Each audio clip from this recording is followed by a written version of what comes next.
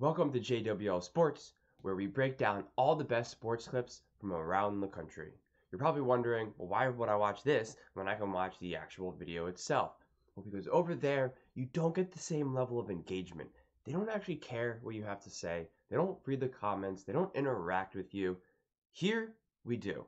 If you like what I have to say you like it. If you think I'm a complete moron, then please tell me that you think I'm a complete moron. So please don't forget to like, share, and subscribe.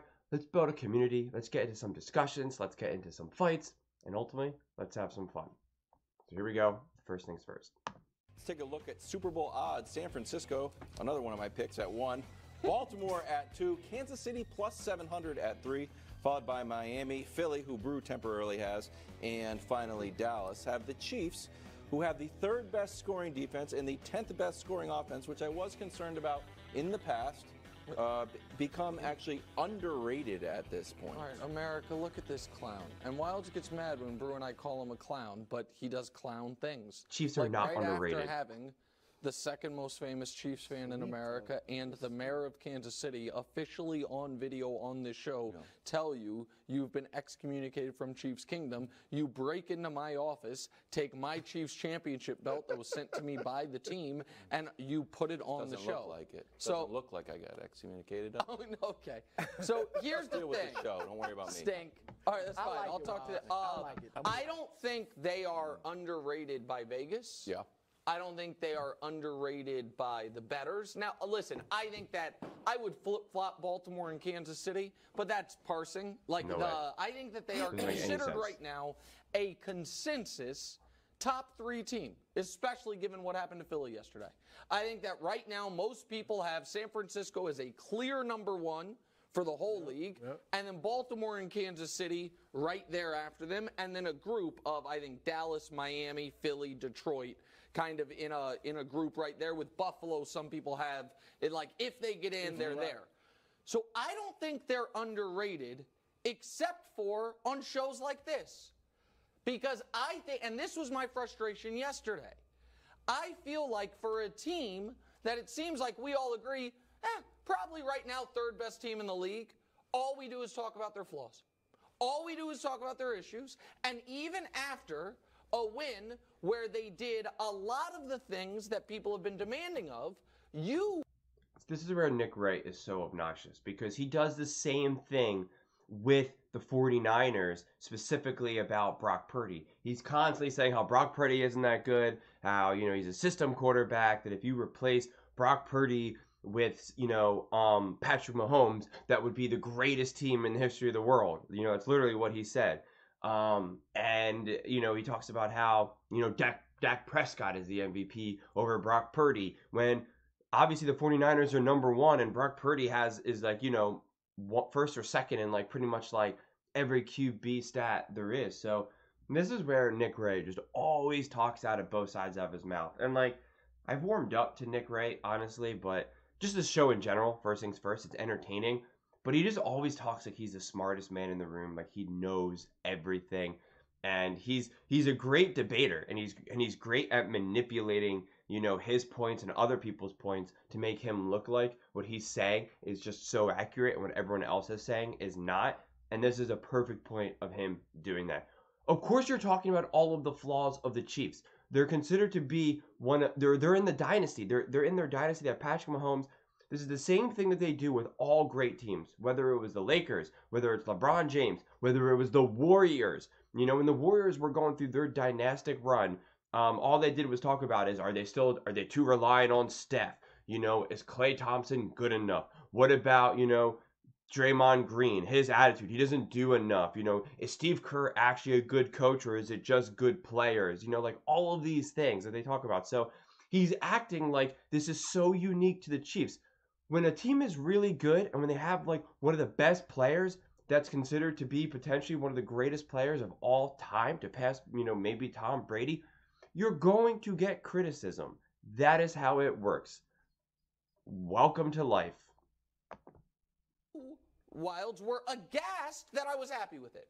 After hearing all week on this show and others, that Patriots defense, hottest defense in the NFL. Well, Tua won 30-0 against the Jets defense, but we didn't have a parade. Hold on, but I would argue personally that if anybody on any of the shows the week leading up to it was saying the Jets are going to win, they should have been on Monday been like, good job, Tua, as opposed to you didn't do enough. They have the 10th best scoring offense. Yes, yeah. So if Martin Scorsese and Leonardo DiCaprio make it the 10th best movie of the year, we'd be like, you know what? And it doesn't heavy as the head that wears the crown. You know that. I mean, that's what it is. So is the question? This is what I don't understand. Is the question, is the Chiefs' offense become underrated or the Chiefs' team? Team as because a whole. They're 8-5. I mean, that's not a great record. I agree. Do you agree with me, Brew, that they're right now? Like, I think you agree with everything I said. I don't think they're underrated on our show. And I think because you think they're going to win it. You think they're going to win it. I think they got a great chance. I do think other shows. I was listening to pundits this morning saying they cannot make the Super Bowl with that group of receivers. I'm not going that far. So I do think among pundits and analysts, they are underrated. I think Vegas, I agree with you, has it right. I think this is right on the money. The only reason to put them ahead of Baltimore is history. Yeah. That's it. But outside of that, this year, who's played better? San Francisco, Baltimore, Kansas City. So let's talk about that group of receivers. If they just catch the ball, they've got the best record in the AFC.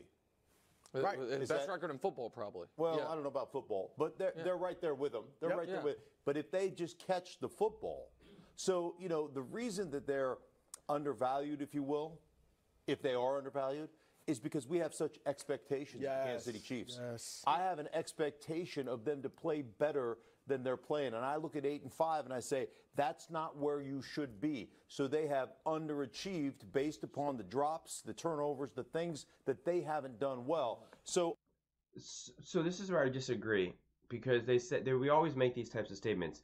If they catch the ball, then they would be a better team. But they can't catch the ball. That is their level of skill. So therefore, that is who they are. They're not underachieving. A player who can only shoot, 25%, okay, is not underachieving. That is the best that they can do. If that is the best that they can do, then by definition, they are achieving exactly what they can.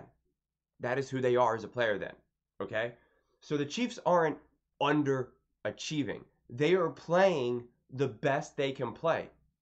Their receivers drop ball. It's one thing if these were flukes drops, or if, all of the wide receivers got injured or sick and that's why they're dropping it and it's just a matter of time before they stop it, then I could understand that, okay? That's not the case here.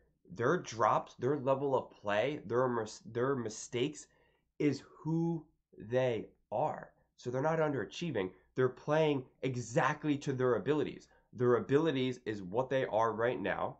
And what they are right now is like the third or fourth best team in the NFL, to win the Super Bowl. So they're not underachieving. They're achieving exactly what their capabilities allow them to. I look at them right now as third in behind San Francisco, behind Baltimore. That makes sense to me. But I will tell you this. If the games get switched in the AFC and they have to go to Kansas City, if Baltimore has to go to Kansas City, that's game time. Yeah.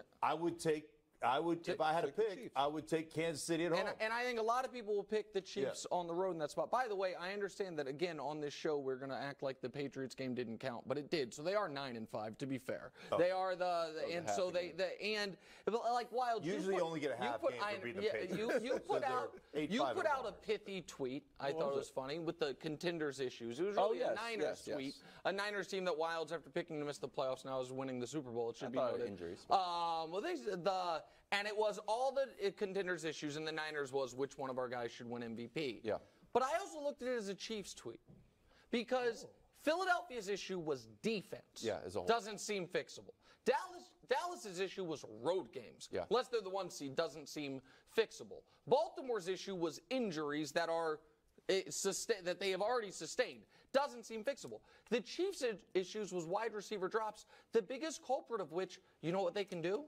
Not play. So I like that. So they can just put Tony. I know that Tony hasn't been the whole thing, but he's been the most glaring in game one and the last game. But they don't want to seem to bench him.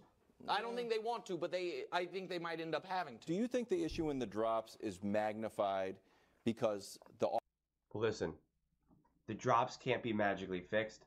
That's not the way this works. So, again, it's also unfixable. This is where Nick is just being biased. But what do you all think? Please let me know in the comments below. Would love to hear your thoughts on this one. And again, please don't forget to like, share, and subscribe. Thank you so much.